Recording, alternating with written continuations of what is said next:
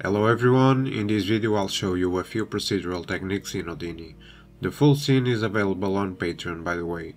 The first one is on how useful UVs can be besides the default purpose.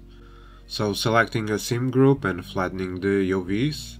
Then I need a mask around my object. For that I can simply use the U component of the UV attribute, so along the x-axis. After that I can easily displace my GU along the mask with the help of scene.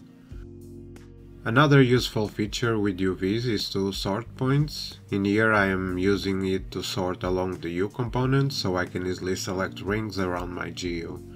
Without it, the point sort is all messed up. And I'm sorting again, this time by the V component of the UVs, or along Y. Otherwise I would get alternating vertex orders when converting the rings to curves, which leads to several issues when working with rigs. So as you can see, I have this falloff effect on my rig, and that is pretty simple to create.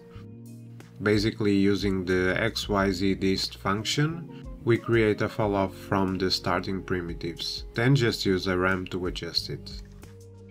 I created this icing with a spiral and a sweep node, and now I want to integrate it with the cake sitting right on top.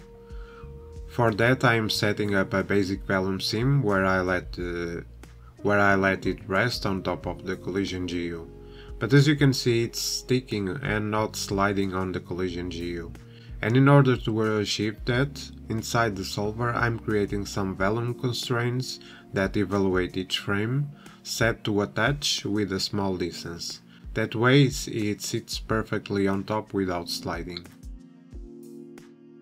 As you can see, I have some sprinkles on top of the icing, and I'm placing it only where in theory makes sense, by using the dot product between the normals and the up vector set to Y, then just scattering on those areas.